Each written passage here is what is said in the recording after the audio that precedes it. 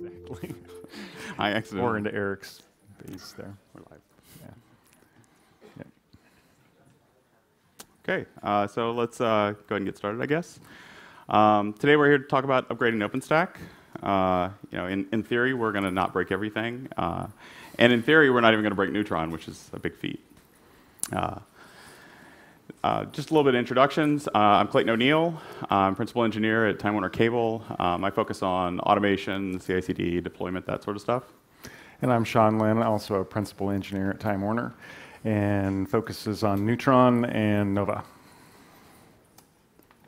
Just a little bit of background. Our OpenStack team formed with about 4 people about 2 years ago. Not about 4 people, 4 people. We did our proof of concept implementation on Havana. After the Atlanta summit, we decided to quickly move to Icehouse and VXLAN-based networking, and before we went to production last summer. Since then, we've done an upgrade to Juno and Kilo. And as you can see here, these are the versions that we're currently running in our production environments. This talk's going to focus on our last round of control node upgrades, which included Nova, Neutron, Glance, Sender, and Heat. Since our Kilo upgrade, we've actually upgraded Heat to one of the Liberty betas by moving that into a Docker container. Horizon and Keystone we're not going to cover. We were actually already on Kilo for those things. So there are a few core tenets that we feel are important as far as doing OpenStack upgrades. One of the big ones is don't fall behind. I'm not sure how these guys got on the treadmill. They'd never be able to get back on. But we plan on upgrading every 6 months. We think that you probably should too. Part of this is just because that's the only tested path. But also with changes that are occurring with rolling upgrades and lazy database migrations, it's sometimes just not possible now. So a good example of this is the Nova flavor migrations that came along with Kilo. That's a step that you have to do on Kilo before you can move to Liberty. Also, you want to automate everything, because if you don't automate everything, you're going to end up feeling kind of like this guy. You want to test this over and over and over again. You want to get your process down. And really important is to figure out what the impact to your customers is going to be. And that was a big focus for us on our Kilo upgrade. So our team gave an upgrades talk at Vancouver. Some of you may have been to that. If any of you wanted to hear us talk about upgrades twice in 1 year, then thank you. We're going to try and not cover too much of the same ground. We're going to talk about updates to that approach, things that are new and how we handled that with Kilo, and also talk about some of the problems we ran into with Kilo. So whenever we were deciding the timing for our Kilo upgrade, there was one major feature that we were looking for. That was AMQP heartbeats. Like most people using OpenStack, we're using RabbitMQ for all of our intra-service communication. And like most people that are doing that, we've had a lot of problems going down that path. And the biggest remaining problem that we had with Juno was just that if anything went wrong with Rabbit or network connectivity or what have you, we would frequently see services thinking that they were connected to RabbitMQ, not really being connected. And Nova Compute was a big problem with this. We would have instances get scheduled to a compute node, and it would never pick up the request. So AMQP heartbeats are a protocol-level feature that allows RabbitMQ and the clients to talk to each other on a regular basis and check in, and if any of them kind of go missing, they can clean everything up and reconnect and kind of get back in a good state. So this was an experimental feature added in Kilo, but we'd heard good things about it. We knew people that were using it. As with any process, you have to know your requirements before you start down that, and that's a balance of your technical abilities and also your customer needs. What we would like to do is forklift everything. It's super easy. Replace, there's a ton of downtime involved, so obviously customers don't like that. Another option that we could do is more like a pit stop. Go in, shorter full outage, but just change everything out really quick. And we also like that because we're able to take advantage of that downtime to not have to play tricks with the system and overcome a lot of technical liabilities. The problem is our customers don't want any downtime. So they want something like this. Now, it's a great YouTube video. Go online. These guys actually, in the course of 5 minutes, change both of these tires. Our problem is actually more difficult. Our problem is changing all 4 tires at the same time while the vehicle's rolling. And to this end, we had these basic requirements. It's the same ones we had in Juno, and it's the same tenets that we have to follow. An API outage is okay. We can take 10 or 15 minutes of customers not being able to hit the APIs, but nothing else can go out. No connectivity between instances, no storage outages, and no rebooting of customer workloads. But we did have some improvements, lessons learned after our Juno upgrade. We changed the time of day that we upgraded. What was comfortable for us, which was later in the evening but not so late, was actually super uncomfortable for our users, so we had to move our upgrades to the middle of the night, kind of a 2 a.m. time period. We also improved by testing production data from both systems. Obviously, we started running into a few issues here and there by data set size differences, and then the actual data needed to be tested, so we pulled that back into our development cycle for the upgrade. And one of our chief faux pas of the Juno upgrade was that we did have some network outages and customers were impacted. So we spent a lot of time studying why that happened and trying to prevent that for the Kilo upgrade. And back to the sizing issue we talked about, or I just talked about for production data. We also added size to our development workloads to try to simulate our production environment and run test cycles through that before we even got to the full size. So we talked about how important upgrade automation is earlier. I just want to touch on that briefly. All of our upgrade automation is done using Ansible to drive Puppet. So Puppet ends up being responsible for package upgrades, config changes, service restarts, that sort of thing. And we use Ansible to handle pretty much everything else, so orchestration and ordering during that process. So this is something we covered in a fair amount of depth in the Vancouver talk if you're interested in more detail on that. So one of the advantages of doing this with Juno is that whenever we went to go do Kilo, we were able to basically take that, make a snapshot of it, and start from there. And we were actually able to reuse almost everything that we had done for Juno, and then add on to that. So we're looking forward to reusing that also. So with that, let's talk a little bit about what the actual upgrade process looks like. So this is what our starting point looks like for our control cluster. We have 3 control nodes in each of our environments. Each node hosts all the services that we're going to be upgrading, plus a bunch of virtual routers. They're also part of a shared MySQL and RabbitMQ cluster. And external users talk to these nodes via a hardware load balancer. What's not shown on this diagram is that we also have HA proxy-based load balancer that we use for all internal communications, and we'll talk about that, why that's important a little bit later. So let's go through the steps of the actual upgrade, and keep in mind that this is all automated using Ansible. So the goal of the first step is really to take the first 2 control nodes out of service and upgrade that first node. So we do that we start doing that by taking MySQL down on 2 of the nodes. We do backups in case we have to do some sort of rollback. And then next we need to get all those routers off of that first control node. So what we're trying to avoid here is that until Liberty, there's a problem with the OVS agent, where whenever it starts up, it just deletes all of the network flows, which causes an outage. So our goal here is to never, to avoid doing an upgrade on a node that has an OVS agent running on it where we need it. So to do that, we're using L3 agent failover. So we shut down the L3 agent on the first control node. After some period of time, the second and third ones notice that, hey, the first guy went away, and they start building out all the plumbing that needs to be done for those routers, and the traffic all moves over. So this leaves us in a situation where we're functional. We have 1 node up. It's a cluster of 1.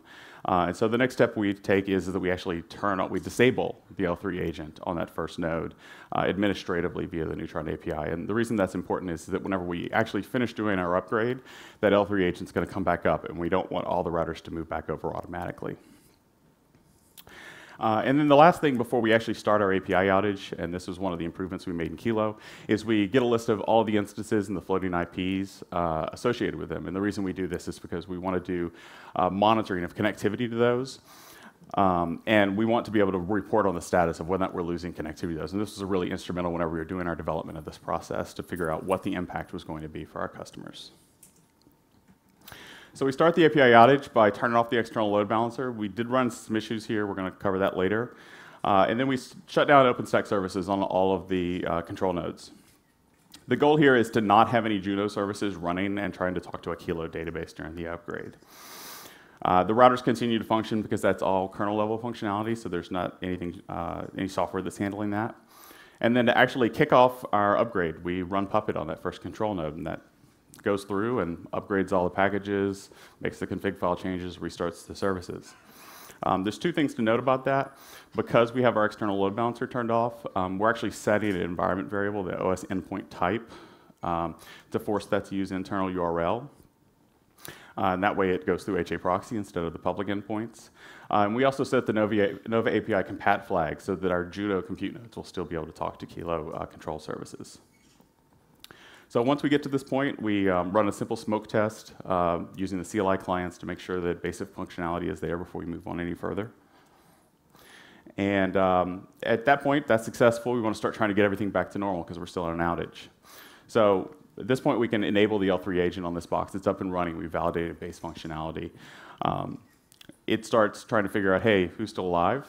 And after some short period of time, it realizes, hey, control nodes 2 and 3 have disappeared. They have all these routers. So it starts plumbing out everything. All the routers get moved over. There was some complexity that's involved in this. We'll cover this a little bit later. And then we want to re-enable the load balancer. So at this point, we're out of outage. We're back to a single node cluster, but we're running Kilo on that node, so that's where we wanted to be. The length of time for this outage is basically tied to how long it takes to move those routers, how long it takes to actually install packages, and how long it takes to run database migrations. The rest of it's pretty minor in terms of the amount of time. So we can relax a little bit at this point, but we still have 2 more control nodes to upgrade. So the first step here is we want to get the MySQL cluster back up and running. So we bring MySQL back up on those other 2 nodes. They rejoin the Galera cluster. The nice thing here is that Galera will automatically make sure that any of the changes that occurred during the upgrade get replicated to those other 2 nodes. So we don't have to worry about running database migrations and the time required to do that on the other 2 nodes. So we run Puppet on each of those 2 nodes. They do the same thing that it already did on the first one, brings them up, fixes the config files, gets us in a good state. So at this point, we're nearly done. The problem that we have is all of our routers are still in one box. That's kind of not a good place to be. We already have tools for rebalancing those and trying to avoid high-profile tenants. You know, there is situations where that can cause some impact, a little bit of missed traffic. And so we rebalance those, and at this point, we're pretty much done with our control nodes. This is where we start doing a lot more testing. We start doing, we have some canary instances running on the compute nodes. We make sure live migration still works. We have a pretty extensive regression test suite. We run that, make sure that volume attach and all the other complicated things still need to work. And we spend a little bit of time going through all the logs, just to make sure we don't have any services that are spinning, that they're not logging any errors that we didn't expect, that sort of thing. So to finish the upgrade, we need to get the compute nodes upgraded. And that's a lot easier than the control nodes, but it's still something we want to be careful about. So we evacuate a couple of the compute nodes, and we bring up some instances on those for testing. And we validate base functionality again. So does live migration work? Does volume attach, detach? Those sort of things work. Once we've verified that, we just go ahead and do a normal deploy to those compute nodes. It's going to upgrade the packages. Now, this does cause a short outage because the OVS agent's going to get restarted, but because we have so much less flows on a compute node, that's much briefer. We could do a live migration to avoid that, but it's kind of choosing between what type of impact you want to have to customers. All told, the upgrade process took less than 3 hours per region. A lot of that's doing validation. And we did the 2 regions on separate nights, unfortunately, as Sean mentioned, in the middle of the night. So the last thing we have to do is merge a change to turn that Nova API compat flag back off, and we just rolled that out in our next normal deploy.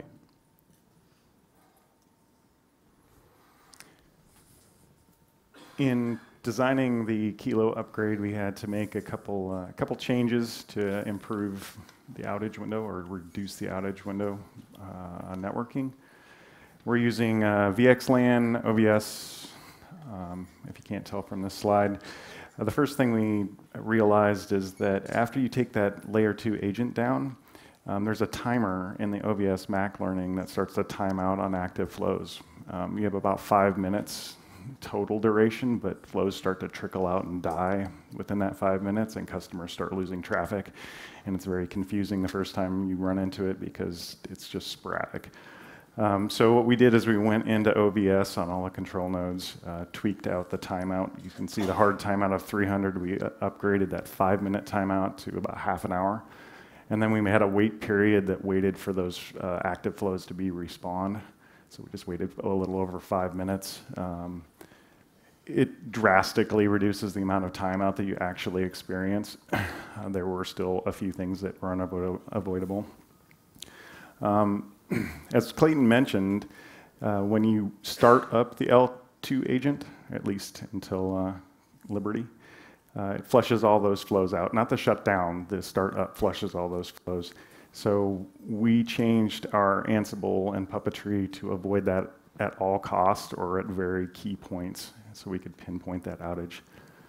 The third thing that we ran into is that when you have a massive number of legacy routers on a single control node, Kilo and before, that build-up of transferring all those routers to a different control node or restarting is a very lengthy process. We have 50 or 60 routers on a control node. Taking that's about 2,500 flows, and rebuilding that and all the namespaces and everything underneath the plumbing underneath the hood takes about 10 to 15 minutes, and that's a massive user outage. The other thing that we did, because we couldn't use HA routers with the VRRP HA routers, we're using L2 POP. There's an existing bug that's just been fixed. So we decided to abuse L3 or L2 agent. It's not designed for this. L2 agent HA should be DR. It's designed when you unplug the L2 agent. There's a timer that goes down, and then it automatically reschedules and distributes your router across your other network nodes. It's not designed for what we were doing, but it actually pre-populates all the flows, sends out a gratuitous ARP, and you have very little user outage on this. The problem with this is it assumes that the original control node is down hard. So you end up with a situation where in a lot of these routers you have 2 endpoints that exist. So here's how we overcame a couple of these things. Basically, I talked about this. We upped the OVS flow timeouts and then did that wait process. Do not restart OVS agent. And I just made a note that down at the bottom is, as of the Kilo upgrade, we had to go through some of these procedures. As of Liberty, that flow flushing doesn't happen. There's a good transaction mechanism that minimizes that. And we should soon have the HA router L2 POP bug fix. Where I wanted to get to is the abuse of the L3 agent HA required us to go onto that original control node that we turned down, and all the routers were migrated off of there. We had to hand delete all the namespaces, all the OVS ports, everything, all the flows related to that. By manual, I mean we programmed Ansible to run a job just to do that for us. So how did all this upgrade and the upgrade testing go? A good analogy is Tropical Storm Kilo, ironically. It kind of wandered across the Pacific over 3 weeks, gradually losing steam and didn't really go anywhere. The only part of the analogies that we wished is we'd only had a 3-week period to do all our testing. Ours took much longer.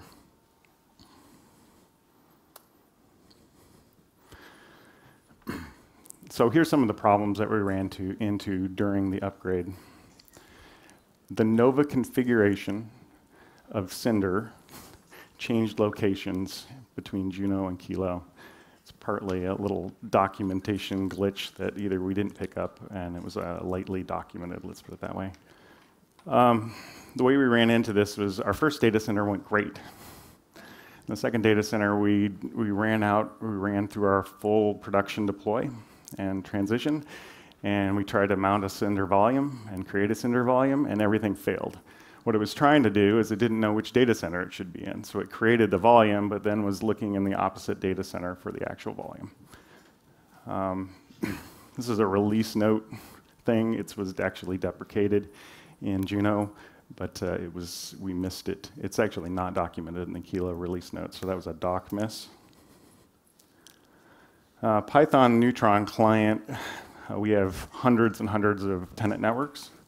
When that list gets super long, one version of the Python Neutron client would just return an error. It was actually fixed, a bug fixed, but because of our canonical packaging, it wasn't, and also the documentation, it wasn't packaged right in the release that we got, so we had to downgrade to avoid that bug. That's since definitely been fixed. As part of the Python Neutron client downgrade, and this happened only in our development environment, as a set of requirements list on the packages, we got a whole bunch of things uninstalled. One of those was Nova. And this is development. We never made it to production with this, but as part of the Nova upgrade, flavors need to be migrated. And this happens lazily. It's actually a pretty interesting way to do it. As the flavor is accessed, then that database translation and the migration takes place. Seems really cool until you've had some hiccup that partly migrates things and leaves bad data. Again, this was only in development, but we had to manually fix the database to move on.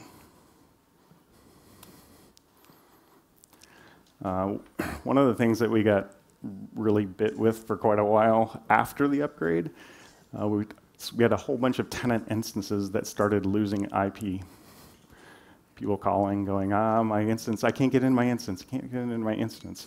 What we found out is that new feature of allow automatic DHCP failover defaulted to on, super lightly documented. Meaning not mentioned at all in the release notes. But it's pretty buggy, and for us, we don't need it. It manifested itself by a lot of false positives, where it would try to rebuild the DHCP agents on another network node, and then fail partway through that, and then instance or tenant networks weren't having instance DHCP at all. Took us a couple weeks to figure that one out, track it down. Once we turned that off, everything seems to be calmed down. So, as I talked about before, we had a validation process in place for using the CLI clients to make sure that base functionality was there for all the services. And our plan was to turn off the external load balancer and use the internal endpoints for that. So we ran into a problem. You can change which endpoint any of the CLI clients use by either setting an environment variable or a command line option, and so we were doing that in all the places that we should be. Specifically, the Neutron and Cinder clients just completely ignored this. R would use it only whenever they were talking to Keystone, which is not really very helpful. So this broke our Puppet runs. It broke our smoke test stuff. Unfortunately, we found this problem really late in the process, and we actually ended up deciding to leave the external load balancers on. That's something that we're going to test better whenever we go to do future upgrades so that we don't have this issue. We also ran into some schema problems with Glance. So in Kilo, Nova started using the V2 Glance API. The V2 Glance API does schema validation on all the objects that it returns, which is a good idea, but the V1 API doesn't. So what that meant is that you could create images via the V1 API that the V2 API couldn't actually manipulate. So we saw this originally where we had a bunch of images where in the database the description of the image was null. And the V2 API thought that you couldn't have null images, it wanted them to be empty strings. So what would happen is you'd go to boot an instance off of this, and some instances would work, some instances wouldn't work, and it was kind of not obvious what was going on. So, and there was also no way to tell Nova to go back to the V1 API. So we ended up opening a bug upstream. We worked with Flavio from the Glance team. I think we actually got a fix for this the same day. The Canonical guys pulled in packages. This was a really quick turnaround. Those guys were all really great. We ran into another problem that was really similar later on. There's also some attributes that are handled via a schema JSON file. And this time the attributes were kernel ID and RAM disk ID. We had a lot of images where this was null, and they thought that they couldn't be null. So the fix for this was just to update the config file, and that was actually the fix that had already been addressed upstream. So we just pulled that in. We've been really good at finding MySQL bugs whenever we do our upgrade, so this was an interesting one. In our first dev environment upgrade, we found this problem where Nova migrations want to take a column and convert it from being nullable to not null. This was failing because in MySQL 5.6, there's a bug that prevents you from doing this if there's a foreign key constraint on there just across the board. The weird thing about this isn't that we ran into this bug. The weird thing is that it didn't happen in all of our environments. We do have a support contract with Percona. We went to Percona, we explained to them what was going on, went back and forth a lot. But eventually they came back, we had a bug opened up on the, with Percona. They got that fixed, it's been pushed upstream, so if you're using MySQL 5.6, you probably want to be running that version. Another database problem we have, if you see a really horrible error message like this, it's pretty opaque. The issue here we ran into was Sender database migrations, but it's kind of a general problem. It's important that the sort order on all of the databases and columns and tables match whenever it's doing foreign key constraints. So the problem that we ran into specifically is that the Puppet modules that we use had one UTF sort order. It changed, they standardized across all the modules at some point. And so whenever we went to go run these migrations, the database was set this way, all the old tables were set another way, and whenever it created a new table, tried to set up that relationship between them, it would just fail completely. So this is just a good thing to audit. If you see this weird error message, you dig into it, you may run into this. And this can happen for any migration. It's not Kilo specific, it's just a database issue. Another issue we ran into is that the Keystone middleware was moved into its own package in Juno, but Juno still supported the old library names. So in Kilo, those old library names were removed. That seems reasonable, but it wasn't mentioned in the release notes. So the control nodes that we had that were our oldest, the ones that we had upgraded from Icehouse, they still had the old ones in place, and we'd kind of missed this whenever after we finished our Juno upgrade. So this was an easy fix once we finished it. But issues like this are particularly hard to find because the normal mechanisms in Oslo config for reporting deprecations don't work here. This is kind of a free-form field, and it can't check this. Last but not least, we found this problem after our first prod upgrade at 2 o'clock in the morning, after we'd turned API services back on. There's a new feature in Nova Scheduler called Scheduler Tracks Instance Changes. And what this is supposed to do is that give scheduler filters the ability to more information about making scheduler decisions. So this is the commit message for that. So the way this works is whenever the scheduler starts up, it starts pulling all your compute nodes in batches of 10. And our experience, what this meant is that while it was doing that, it was chewing up 100% of a core. Nothing else was going on during Nova Scheduler. Originally, we saw this as that RabbitMQ was getting disconnected. And we think that was probably heartbeats getting starved out. But even after we turned off heartbeats to kind of rule that out, we still saw instances just not getting scheduled. So we don't use any scheduler filters right now, so we didn't need this. We turned it off. The biggest issue with this is you see there's a doc impact tag here that's supposed to open a bug upstream. This didn't get into the release notes. We found out about this quote-unquote feature during our prod upgrade. So after we ran into all those issues, this is about how we felt. For those of you that haven't seen Groundhog Day, you should. Just to kind of summarize those, a lot of the problems that we ran into were really kind of because we didn't look closely at the release notes. We read all the Kilo release notes. We felt like we were good. We didn't read the Juno release notes to do our Kilo upgrade, and that was a big part of our problem. Those deprecations things were deprecated in Juno just weren't documented as removed in Kilo, so we didn't think about that. MySQL has bugs. We're good at finding them. Part of the reason that we do upgrades is because we want new features and bug fixes. But at least 2 of the problems that we ran into were because of new features that didn't work well and were poorly documented. And so buggy services are one thing, but if I don't know about that new feature, it's not actually all that helpful to me. To give credit where credit's due, some projects are better than others about doing release notes, and it does vary from release to release. The Center guys did a really great job on the Kilo stuff. If you go and look at the Liberty release notes, the Nova guys did a wonderful job there also. So with that litany of issues that we ran into, you kind of maybe think it's like, well, is this really worthwhile? Well, one, as we talked about before, we don't really have much of a choice. We have to upgrade to stay current.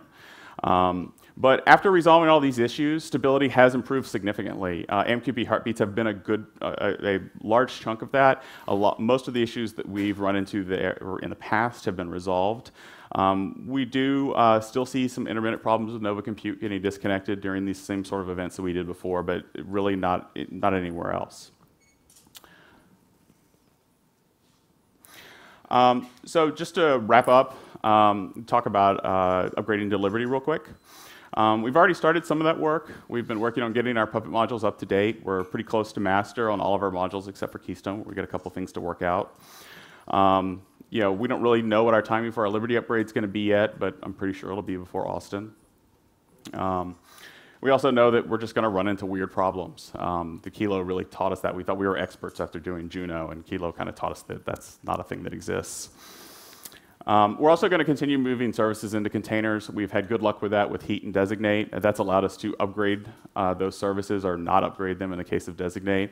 The issue there for us is really that we want to run multiple services on a node, and the Python dependencies make that really hard unless you have some way of isolating them from each other. Another big part of that also is just that installing the packages takes a long time. With containers, we can pre-stage that ahead of time and then just shut down the old container and bring up the new one. That saves us some time during our upgrades.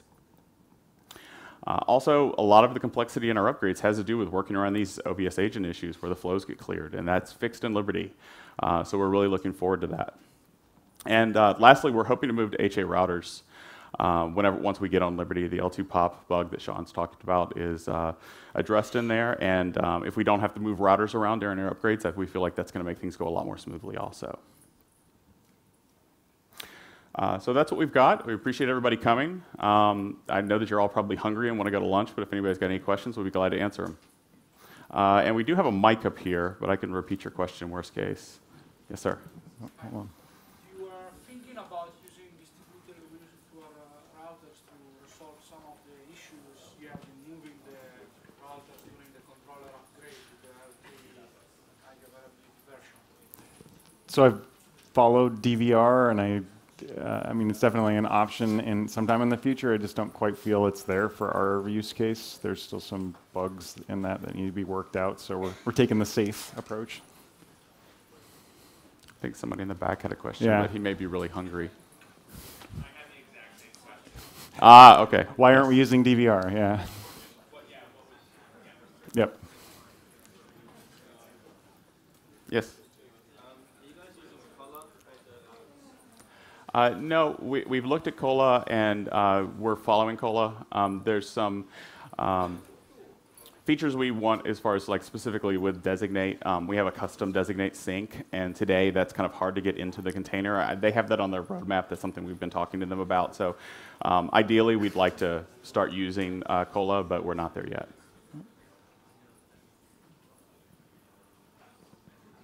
Okay. Well, I guess everybody can go eat lunch. We got one more. Thank you very much. Oh, yes.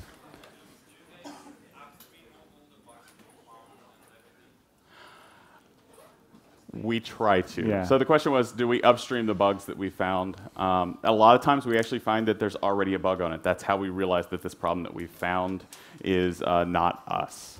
So a lot of these we went and we looked and it was already fixed. The glance one that we found, it had not been reported yet, and I think that that was one of the reasons we were able to get such good results back, is that it was blocking our upgrade, and the glance team was really interested in helping us. Did you run any OpenStack dev discussions related to it? I'm sorry, what was that? Dev discussions. OpenStack dev discussions and some was the tag related to it? What do you guys like have great stack in there, or how this works? So specifically on the DHCP failover issue, we did bring that up on the mailing list. We didn't get a lot of feedback on that at the time. There's been since been other people that have run into the same problem, and there are upstream bugs against that. One of the ways we actually found that was the issue we were running into, was actually going and looking on the master branch at the number of fixes that were in the DHCP failover code, and seeing that only a couple of those had actually been back for it. So if we get stuck, that's kind of where we end up.